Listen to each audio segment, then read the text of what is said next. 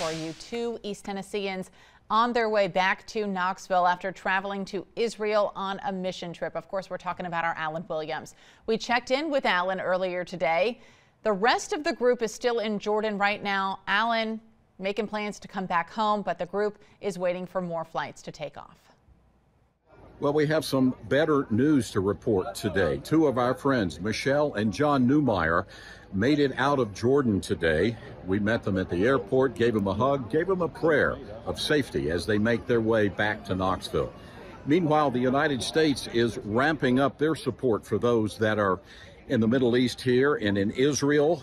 First of all, they said that the State Department is now evacuating those of jobs of lesser importance, they say. They're trying to get them out, we understand. We had an email from that.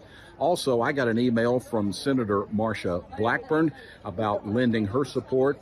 And also, Congressman Tim Burchett has said he is ramping up support as well and helping those getting out. So that's our status for today.